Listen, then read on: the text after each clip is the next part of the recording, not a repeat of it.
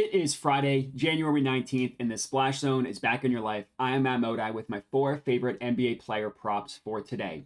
Unfortunately, we found ourselves in a little bit of a cold streak. We have been down the past 2 days in a row. That continued yesterday, obviously, going 1 of 2. I hit 1 of my 3 picks on yesterday's video.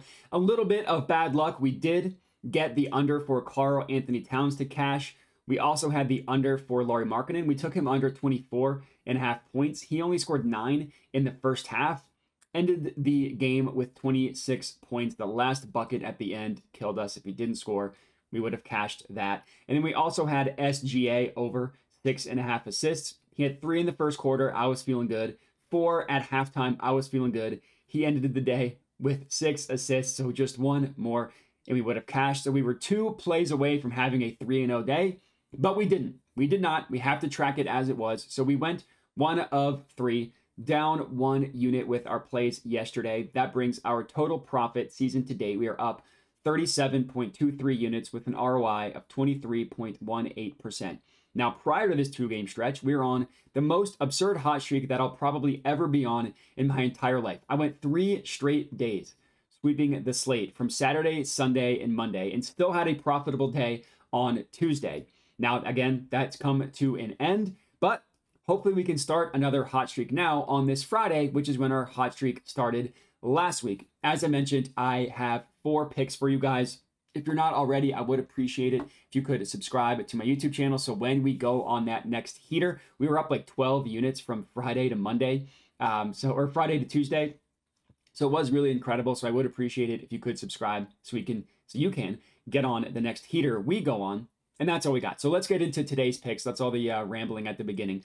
The first play that we are locking in is in the Suns versus Pelicans game. And I'm taking Devin Booker under 25.5 points, -113 odds at FanDuel. It's always scary taking an under for basically any of the 3 Suns guys, especially Booker and Durant, because they're such talented scorers. But the under for Booker is the way to go in this one. For starters, he's not scoring as much as you would expect recently. With both Kevin Durant and Bradley Beal in the lineup, yeah, he's still scoring, but he's not scoring like the pace he was, or the assisting, even that. And obviously, we're just going with points, but still, like he was at the beginning of the year. Now that both of them are finally in the lineup playing normal minutes, he's not scoring again as much. Now, we did go over in the first 3 games these 3 guys have played together. They've only played 9. Since then, he's gone under in 4 of 6, averaging about 24 points in that span.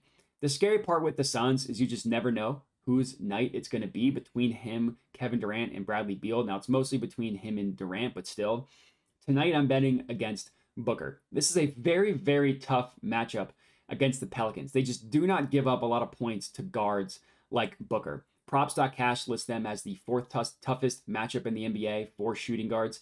In the last 30 days, they have given up the 2nd fewest game to shooting guards as well. And Booker, technically he's listed as a shooting guard. It's a little bit of a nebulous position because he's technically their lead ball handler as well, but he's not a prototypical point guard. What I think is cool is Courtside Pal doesn't just look at positions, but they look at scoring and shooting a profile. And the Pelicans give up the 2nd fewest points to someone of Devin Booker's scoring profile. To me, that's the most important thing because it doesn't necessarily depend on your position. It depends on how you score, right? Steph Curry is a lot different of a scoring point guard than someone like Colin Sexton. So that stuff is important. And 4 of the last 5 and 6 of the last 8 shooting guards against the Pelicans have gone under their point total over-under. So I like the under as our play here. Hopefully we can fade Booker, and that comes through for us. Next up, in the Spurs versus Hornets game, LaMelo Ball over 25.5 points, -120 odds at ESPN Bet. Generally, I like to pump these numbers up to get better odds than -120, but if you look at the -120 compared to the rest of the sports books, it's actually a pretty good price. So I'm just going to go ahead and stick with this one. At the end of the day, getting the best odds compared to the market is the most important thing. Now, LaMelo has only been back for 3 games since he returned from injury. He's been cooking in those 3 games. He scored 28. That 28 points was against the Spurs, 21, and then 29 in the 3 games since he came back from injury. And that 29 points was pretty impressive because it was against the Pelicans, who I just mentioned being a pretty tough matchup for guards. In the 3 games I mentioned, LaMelo has attempted 9, 13, and 12 3-point shots. He's just firing away from deep. Granted, his 3-point percent hasn't been all that great, which just means that if that comes around, that just means that's a lot more room for improvement and room for LaMelo Ball to hit these 26 points for us. I do like his 3-point prop as a play, but I'm just going to stick with his points officially because he's been scoring at the line as well. I love how aggressive LaMelo Ball has been. In the game against the Spurs 3 games ago, 16 free throw attempts. Last game against the Pelicans, 10 free throw attempts. With those types of 3-point numbers and those types of free throw attempts, it's just really easy to get you to the points that we need him to get to. And this matchup against the Spurs is such a juicy matchup for guards, point guards like LaMelo Ball. And now they won't even have Wemby. That hurts them inside. It hurts them in the pick and roll. It hurts them in a lot of situations. So I think that only helps LaMelo Ball. The Spurs are listed as the 3rd easiest matchup in the NBA when it comes to point guard point props. And over the past month, they have given up the 5th most points per game to opposing point guards. Again, I like to look at their scoring profile. How do they score? Courtside Pal lists the Spurs as giving up the 2nd most points per game to someone of LaMelo Ball's scoring profile. Now, this could also, basically, everything I've said could also apply to Terry Rozier. He has also been playing well in the past 2 games with LaMelo, but the better value from an odds perspective was on LaMelo Ball. So that's what we went with. But if you want 2 honorable mentions, I like his 3-point prop. I would pump that up to 5+ made 3-pointers because you can get pretty juicy odds. And then Terry Rozier over, I think, 24.5 points is a good play as well. Next up, Pacers versus Blazers game. We're taking Jeremy Grant over 20.5 points plus 110 odds at ESPN Bet. Now, this matchup against the Pacers, it's just as juicy as it gets from when it comes to Jeremy Grant's position, how he scores, and that's exactly where the Pacers defense is weak. Now, with that said, there is a risk here in that Pascal Siakam is making his debut for the Pacers. So we don't know how much of an impact he's going to have on their defense. Are they still going to be a train wreck against power forwards like Jeremy Grant?